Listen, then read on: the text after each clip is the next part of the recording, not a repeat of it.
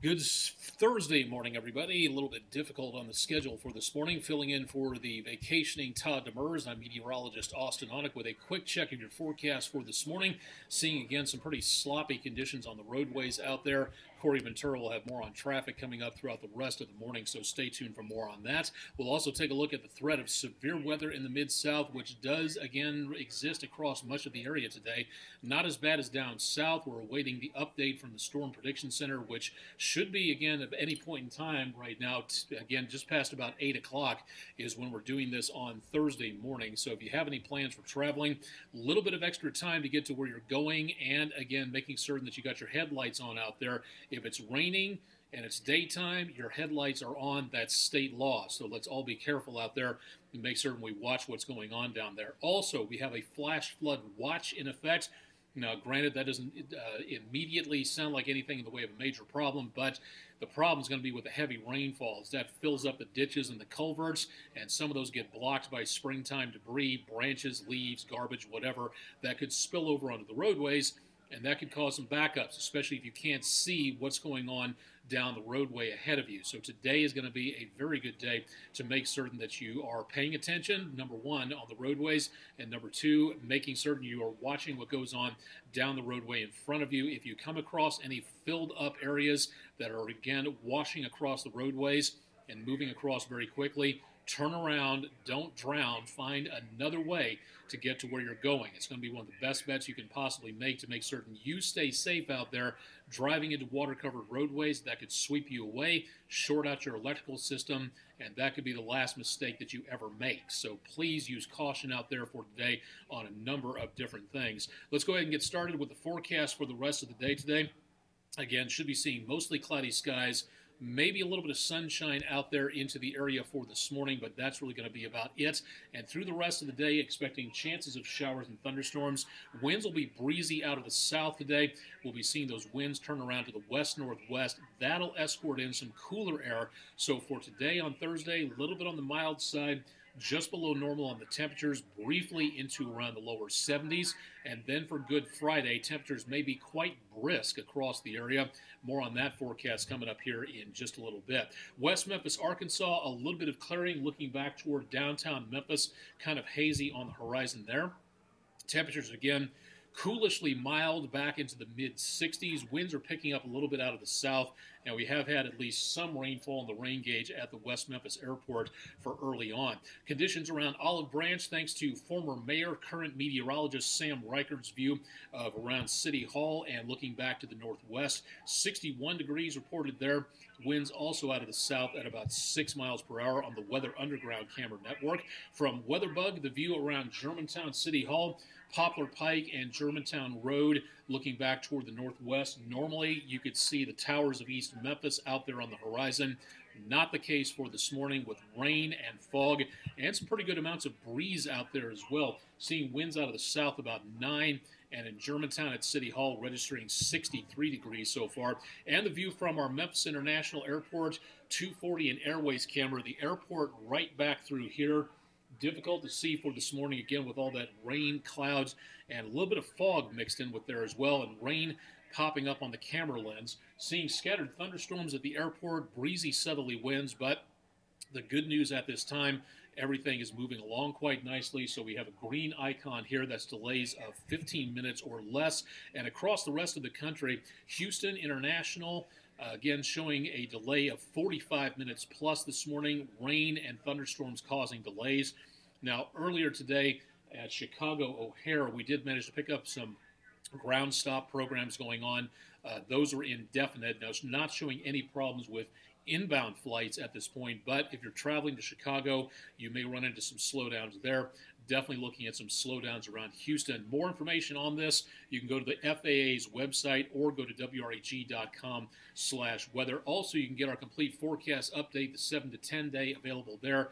If you can't stick around for the rest of our forecast, again, scrolling by at the bottom portion of your screen in the blue bar down there. Showers and thunderstorms on Storm Tracker 3S radar. If you're in the eastern parts of the viewing area, east of Oxford, Corinth, back to around Jackson, Tennessee, east of Dyersburg. You've not gotten too much, again, very early this morning, but this whole line is going to be making its way slowly but surely across the rest of the Mid-South area throughout the rest of the day today. Heaviest activity approaching the metro area just to our west, right around West Memphis, Arkansas, and that's going to be making its way into and around the area as we go throughout the rest of the day for today. And for those of you asking about the various locations out there, wish we could go ahead and give you an idea as to what's happening at each and every single location, but unfortunately, kind of hard to do that for everybody. So again, just generically, West Tennessee, northern Mississippi, eastern Arkansas, and Memphis in the metro area, right here in the center part of your scan from Storm Tracker 3S radar. So the heaviest rainfall from the Boot Heel down into southeastern Arkansas, northwest Mississippi, picking up some showers and thunderstorms around Tunica, down toward Clarksdale, and then more showers and thunderstorms slowly but surely making their way over the Mississippi into West Tennessee. So expecting, again, some pretty sloppy conditions out there for driving throughout the rest of the day today. And again, continuing to monitor for any signs of severe weather. We have not had any severe weather throughout the entire Thursday morning period. That's good news, but we also are seeing that threat for flash flooding, and that's in effect for all of the News Channel 3 viewing area, to where we could see another 1 to 3 inches of rainfall as the system goes ahead and moves on through the area. So again, turn around, don't drown, find another way to get to where you're going as we see more showers and more thunderstorms dropping rainfall right over the same area again and again and again. We'll be getting rid of this rainfall later on tonight. It's going to take a while to get rid of most of that at this time, as we have tons of moisture on the way from the Gulf of Mexico. This storm system pretty deep and is going to be, again, an active one, possibly for later on today, the possibility of, again, severe weather. That's something we're going to be watching for, but no signs of that as of, again, early Thursday morning. Temperatures in the Mid-South cool back in the lower 60s, and 1.5 inches of rain being reported at Lee County School District. This is available on the WeatherNet system from WeatherBug, and seeing, again, some pretty soggy conditions out there already. Another round of rainfall, again, set for next week. We'll talk look at that coming up in just a little while. Now, through the rest of today, these showers and thunderstorms continue to overspread the Mid-South, so the kids heading home from school will also need some rain protection there. More showers and thunderstorms as the winds begin to turn around from the north. We'll see that linger through dinner time tonight, right on in through about News Channel 3 at 10, and there could be some lingering showers past midnight and right into early on Friday morning around daybreak. Now, it doesn't look like today, at least as much as today, but there could be some leftover showers, maybe even a rumble of thunder past the Tennessee River Valley very early on Friday. So if that affects traffic, tune into Corey Ventura. Tomorrow's forecast will have that again available there as well. New information from the Storm Prediction Center and a little bit of good news out there. Let me take just a second to zoom in on this. As we see, the threat for severe weather has been curtailed quite a lot in northern parts of the viewing area. So from I-40, north of there, we have a slim marginal threat area and a wider severe weather threat, a slight risk of severe weather. So in the Mid-South, the best possibility of severe weather will be from Alcorn County in Mississippi back through about Phillips and Lee County in Arkansas, everything just to the south of the metro area, which does include parts of Shelby County. So northern Mississippi, extreme southeastern Arkansas, and extreme southwestern parts of Tennessee. That'll be the main threat area for severe weather through today. Now, the farther south you go into and around the Gulf Coast, from the Florida Panhandle back to around Texas, looks like we just lost some of that information right there for right now. Let me go back through that one more time. Again, for right now, okay, come on, cranky computer, here we go. That's where we're seeing, again, the main threat for right now. This is an enhanced risk about midway up the scale for severe weather purposes. So New Orleans back down to around the 4910 junction. Jackson, Mississippi, just south of the Mid-South, back through about Birmingham and into around the Panhandle of Florida. That's going to be the main threat of severe weather throughout the rest of the day. We have less of a threat here in the Mid-South, but we still have a threat. So again, we need to watch this very carefully. Not trying to panic anybody. This is just us trying to make certain you know what's going on. So again, the potential is there. Whether or not it happens, we still have to wait and see what goes on in the next several hours. But please be weather aware. keep it tuned to News Channel 3. Get your weather radio ready to go if you haven't done so already. Get your cell phone charged up and ready just to be on the safe side to make sure you've got plenty of power. Sign up for push alerts from the National Weather Service on this. Do not depend on just tornado sirens to get your weather information out there. Tomorrow, the threat moves well east of us, so we shouldn't see too much of a problem. Threat of thunderstorms in general just to our south for Friday, and then by Saturday, no problems whatsoever, looking at some dry periods into the rest of the holiday weekend coming up. Rest of the forecast today, again, showers and thunderstorms across the area. Good morning to everybody who's tuning in from across the Mid-South so far.